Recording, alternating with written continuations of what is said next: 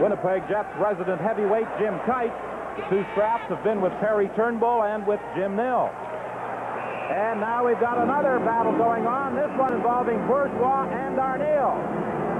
Arniel goes down as Bourgeois continues to throw the punches. Again, this is the fourth major that has been assessed tonight. And again, John, most of them are happening behind the play. The teams were carrying the puck up the ice. The whistle's blowing as two of the players mix it up. Bourgeois threw quite a few rights there. A lot of them hit the helmet of Arniel before the helmet slipped off the head of Scott Arniel. Not quite as quick a game as last night. A lot of stoppages in play. There's been a lot of penalties during this outing.